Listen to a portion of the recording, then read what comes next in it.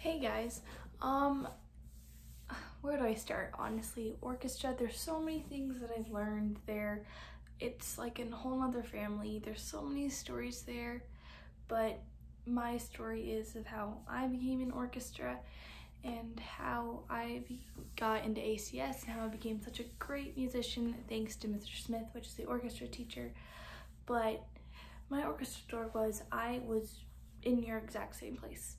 I went to go see them play for us the first time, and when I heard them play, I was like, I want to go play that.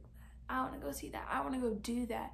Like, I want to be like them. I want to become a great musician and be good with music and write songs even maybe. And I got into orchestra. I did 6th grade and 7th grade orchestra. I had so much fun in 6th grade orchestra. It was probably the best experience I ever had, and same with 7th grade.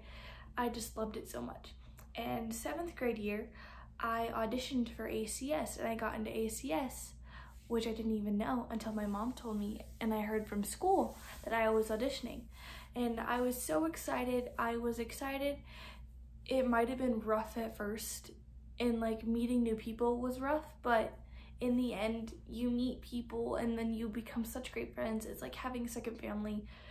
And I've just fell in love with the orchestra because it allowed me to express myself and show what I can do. And it's just such a great experience to learn. And there's nothing I'd rather do than be in orchestra because it's such an amazing experience. Even though due to COVID-19, we didn't get to do some of the things, we still had fun and we still lived our best because it was so fun.